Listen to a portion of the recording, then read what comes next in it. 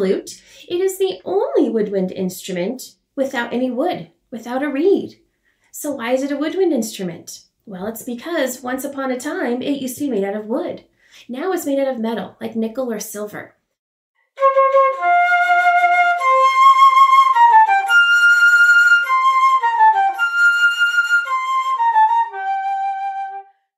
Well, when we play the flute, we cannot just blow air into the lip plate, the hole, because if we do, the air is just going to flow right through. Instead, we have to position our lower lip and our top lip, our whole embouchure, our muscle system here, to get some air to escape while some of it goes in. It's like blowing across the top of a soda bottle and you get that musical pitch.